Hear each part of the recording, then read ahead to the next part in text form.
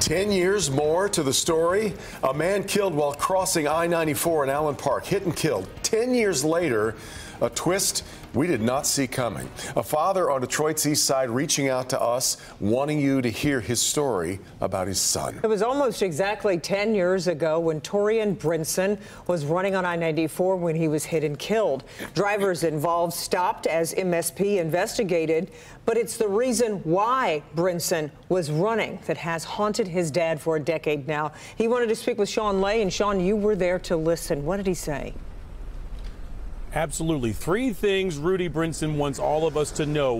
Number one, he wants to be heard on this 10 years after he lost his son. Number two, he says his son never went to the area where he was stopped and then killed on the interstate. That's Allen Park. Number three, he says he was running on the interstate, and he says he's getting information now that he was running from someone. He was my son. You know, he had a family that loved him.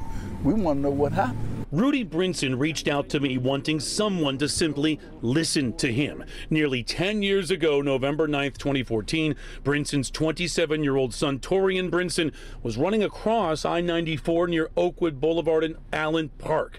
Other drivers did not see Torian hitting him. Brinson was killed. Those drivers stopped as MSP investigated. The drivers were not at fault. Initial reports were that Brinson had a flat and ran across 94 and was hit running back to his car. But Rudy Brinson has dug into reports that indicate his son was driving at a high rate of speed on three flats, in an area he never went to. What the police report was saying that he was riding miles and miles on a bare rim going fast as he could.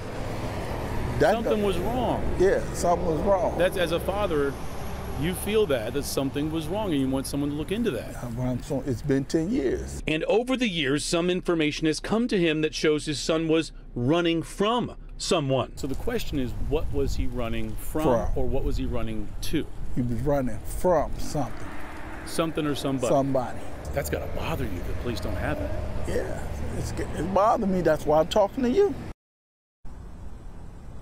All right, so back here live again, this isn't something father's intuition or what his gut is telling him that his son was running from someone or was taken down to Allen Park in that area. It's information, bits and pieces he's been getting over the years trying to string together. So the case of him being hit on the highway is closed, but he needs a tip to get things going with MSP or other police agencies to reopen the case to have another look at it. So he's hoping someone sees this and gives MSP a call or gives even him a call. We're live tonight. Sean Lay, Local 4. Yeah, back to you. let's hope that happens to give him hopefully some closure. All right, Sean, we appreciate it.